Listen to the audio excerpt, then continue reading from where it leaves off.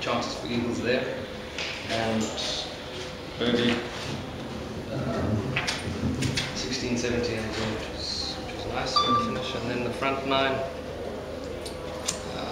birdie 11 or birdie 2 for 6 and 7. And the rest were all par, so it was pretty consistent. What were the greens like there? Because there was a bit of talk a couple of weeks ago that the greens weren't the best, and it seems like they're better than I expected. Obviously, when they send out something like that, you do tend to worry, but generally I think they better than expected. Surprise you? The course is pretty good. I mean, obviously the greens have been a little bit better, but there's just a few in the beginning, here and there. But generally they're 90% fine. No problems at all. And what about, you've obviously had a lot of injury problems in the past. You clear of all of those? Yeah, pretty much. Yeah. Played the whole of last year, every tournament I wanted to, and didn't have to pull out of any. So hopefully this year the same thing will happen. No trouble really. I just got to maintain things, and got quite a lot of work from my physios and that to keep me going. But it's been good. What does that entail then? Are you constantly working on keeping your back strong, or? Yeah, it's just I've got to just check things and keep things moving and all of that. But I've got a good physio with me, and they seem to keep all the problems away. It must be quite rare to have such a low score with no eagles. Is there a sense that it could have been even better? Did you have any ones? Yeah, I had a lot of opportunities actually on that front line. I mean, it could have been quite special, I suppose, but I had 2 very good opportunities, I would say. And I suppose it is 10 birdies. Normally there's always an eagle between, I suppose, and something like that. But quite happy with what happened. How does that set you up for the weekend? How do you feel? I mean, obviously it looks like the scoring's pretty low. I think the course is playing a little bit easier. The rough isn't as up as it normally is.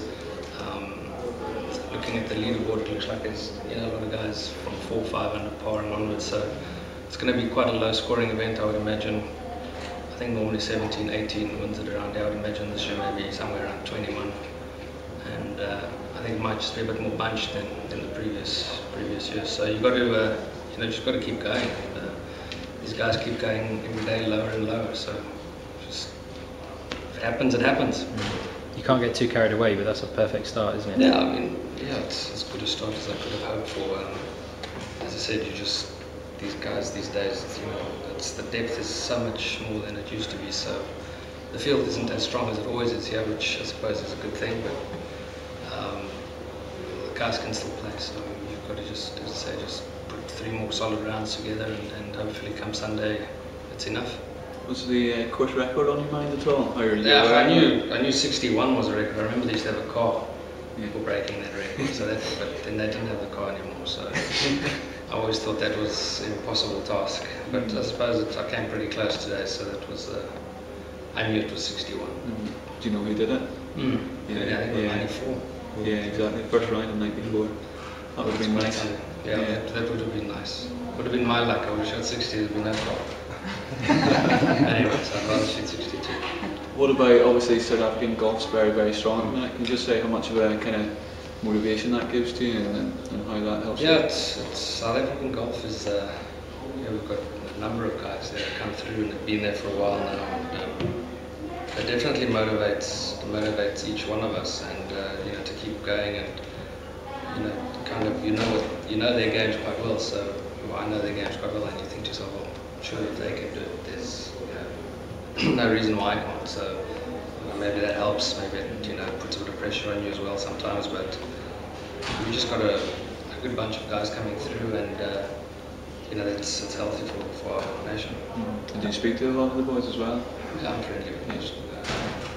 It's just with Charles and Louis moved to the US, we don't see each other that much anymore, but still quite a bit. How did you feel coming into this week? Did you know that there was a good score on the cards? Did you know that you... Well, I've been off since, Leopard Creek, so I only started playing last week again. Took off about 4 weeks. My game felt good when I started playing again, but this game is strange. Some days you feel great and you shoot level par, and the next day you feel off and you shoot 65. So you just got to find a way to put it together. And I've often felt tournaments where I haven't felt great, I've done well. Tournaments where I feel good, you finish 20th. So you never really know this game, I suppose. Does 10 under give you some leeway? You know, with three rounds Nah, played, but does it the take the guys pressure already, off? the guys are already 9 under, 8 under. So you know, I would imagine tee off tomorrow there would be someone already on 12 or 14 under par. So as I said, I think it's going to be a low scoring event. So you're just going to have to keep going. So what's the plan now? You're going to work on some of your game now at all, or are you going to? Nah, just some lunch, physio, and maybe 10 minutes of putting, and then I'm done. Shopping.